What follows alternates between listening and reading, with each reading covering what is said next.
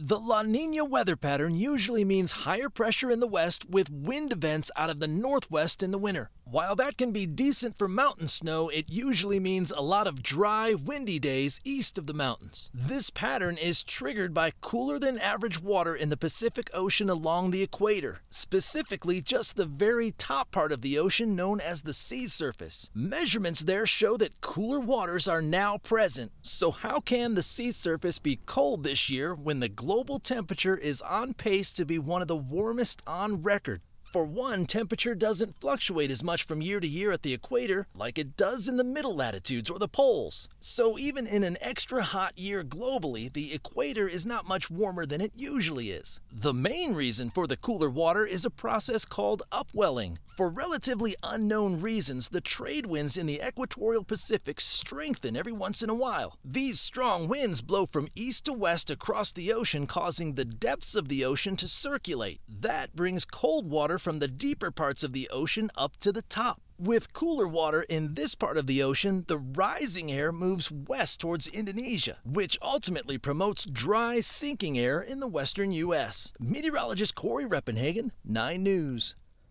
Get him on Jeopardy! He's so smart.